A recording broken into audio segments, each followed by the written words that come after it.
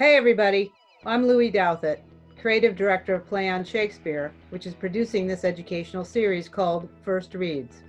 The idea behind the series is to replicate some of the conditions of that first read on the first day of a rehearsal period.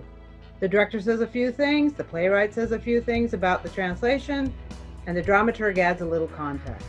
Then the actors are going to jump in and begin to read the play. At different points during the reading, they're going to stop and talk about it. All plays are new plays, in my opinion. You may know Shakespeare's Hamlet, but you won't know Lisa Peterson's. 400 years ago, we went to hear a play. And I think Shakespeare's plays were written with that reception in mind.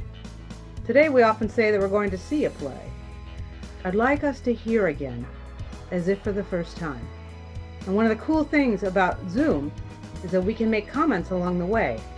So let us know how all this lands with you. Happy listening.